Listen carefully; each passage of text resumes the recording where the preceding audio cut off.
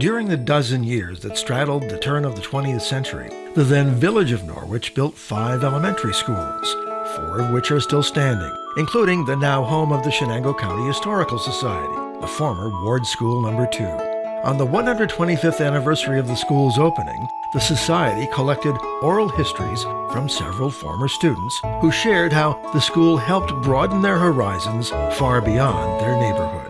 Mary Oliver began a lifelong love affair with books. We had a reading program. I don't know if it was a program, it was part of the class day. And I learned to read by my dad reading comics to me.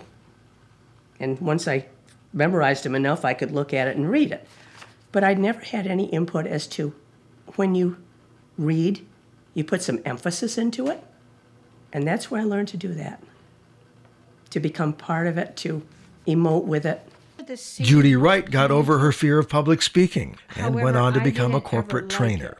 I didn't like being in front. If I had to give like a book report or something, I didn't ever like that. And so the teacher knew that, and she knew that I was always so nervous that I was ready to pass out.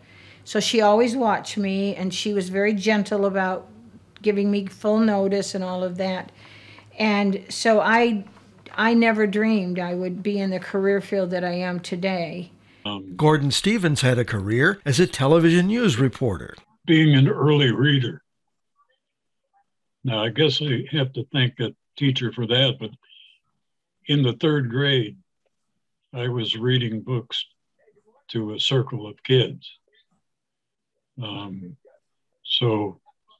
And that stood me pretty well, I think, since my job was reading later in life as a journalist. And it was my first introduction to something called social studies, which is the old, I don't know what they call it anymore, but geography wasn't really promoted, but the social studies actually introduced us to, this is the world, and it's out there, and you can learn a lot about it. I enjoyed history. I enjoyed reading and learning about the world. For retired veterinarian Bob O'Keefe, learning about the world was a game. I do remember a lot of the little things that happened in Mrs. Flanagan's class that, like the standing up in front of the map before school started and playing with the other kids doing, not playing, practicing, trying to locate obscure cities in Africa or something, or countries or whatever, and then see who could find it first. We'd take turns doing that. And we actually did learn geography that way. Retired teacher and former mayor Joe Mariano's window on the world was a viewmaster. And we used to look through those scopes there. We had all the, for geography, showed us like Rome and Spain and wherever you wanted to go. And it was always fun to put them in there because they magnified them, and, there was picture on each side, and they were kind of 3-dimensional. So it was a lot of fun doing that. I was, through books, able to go to Mars with John Carter, Edgar Rice Burroughs. I went to the South Pacific with Mr. Michener. I went all over the world, did all kinds of cool things, sitting on my little couch. We stayed in our classroom most of the time, and the music teacher and the art teacher, and those came in during the week, one day or whatever. And I do remember having both the gym teacher come once a week and the music teacher come and teach us. And I think that was 4th grade.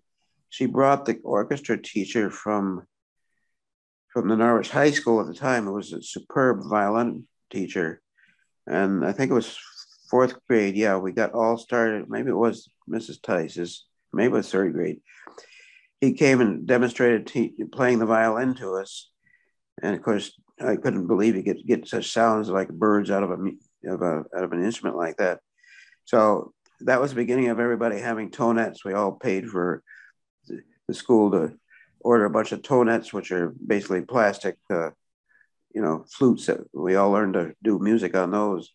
And that was something we regularly did in class and with the music teacher. Retired florist Gib Harrington credits the school with setting him on the path to success in high school and afterwards. But I became active in band starting as soon as I got out of 6th grade. I started taking cornet lessons.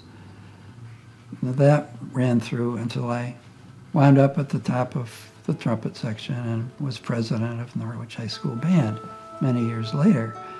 But this good experience at Rexford Street School sort of lit a firecracker under me and sent me on my way to accomplish some good things.